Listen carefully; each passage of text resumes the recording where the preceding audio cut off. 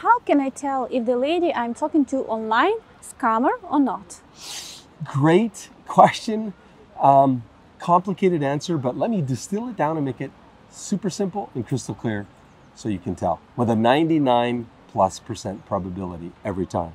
Basically, if you're paying for chatting, video, letters, if it's pay per letter, PPL, you're being scammed. Okay. The golden rule is never, ever, ever send money to a woman that you met online that you haven't met in real life, and never break that golden rule. And the other second golden rule is you've got to just come to Ukraine. The whole online thing is just a complete sham. It's a ruse from beginning to end. So we've got to come to Ukraine, meet women in real life, whether it's street pickup or use the help of an agency. Just come. Your budget is much better spent coming to Ukraine. Imagine meeting as many beautiful traditional ladies as it takes until you meet the one. That's exactly what you can win right now. Just comment, subscribe and share. The winner will be announced live right here.